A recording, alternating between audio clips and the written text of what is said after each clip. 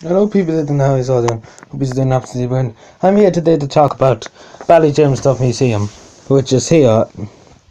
You probably can't see it.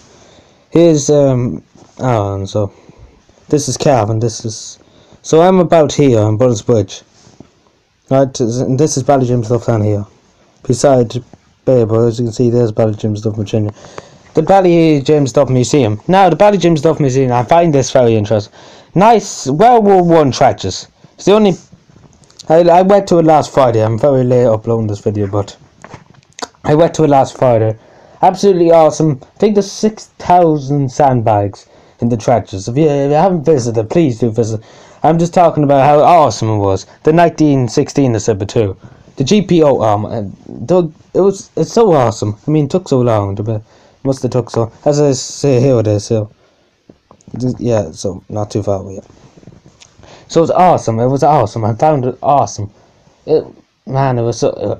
I don't know how to explain it. It was awesome. I mean, the amount of things, the amount of stuff that they put into the World War I trench. This is the biggest World War I trench in Europe.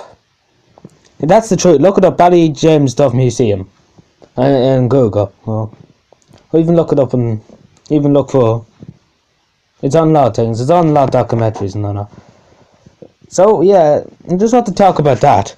If you haven't visited Ballyjamesduff Museum, please just visit. Please just visit. Visit Ballyjamesduff Museum, because it's awesome. It's so awesome.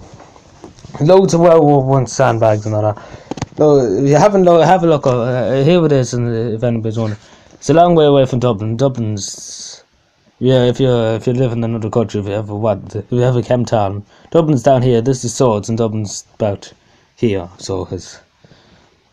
Can I get a map of it actually? Yeah.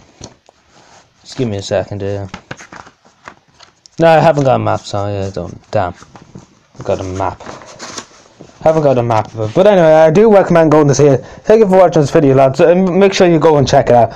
Well done to all the staff there. I love the work they put into it. Loads of work. I don't know how many years it took to make it must have took them 1 year at least anyway to make 6,000 sandbags is a lot. They have to change it and everything. Thank you for watching this video. Go to see the museum if you can.